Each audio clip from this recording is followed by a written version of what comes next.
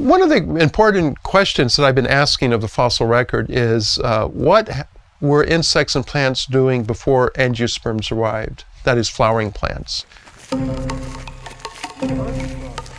And so one of the ways of trying to understand that question is actually to look at the deposits that would provide evidence for insects and plants existing and interacting with one another before angiosperms arrived, which is roughly 120 million years ago. Most of the dinosaurs that we have in this museum came from this thing called the Morrison Formation. And the Morrison Formation covers a huge swath of the western interior of North America, all the way from Canada to the Mexican border. So it is an extensive formation of late Jurassic age that contains all these famous dinosaurs. And I thought, surely they have plants and insects. So one of the places that I went to was Western North America.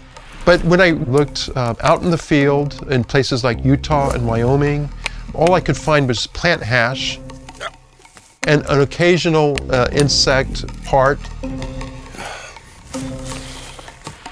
I must have looked for these plant fossils in 6 or 7 major museums, major collections that people sent to me. For about 7 or 8 years, I was totally unsuccessful. I could not find anything.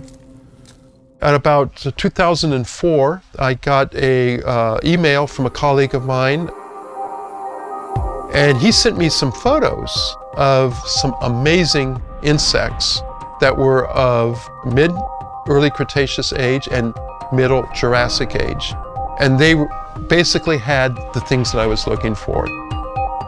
And I said to myself, amazing. Here I was spending 7 or 8 years of my life in the western interior of North America looking for probably what was a needle in a haystack.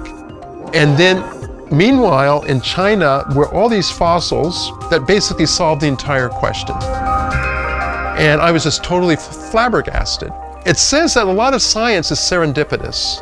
You know, here it is, all along in northeastern China, what I was looking for in North America.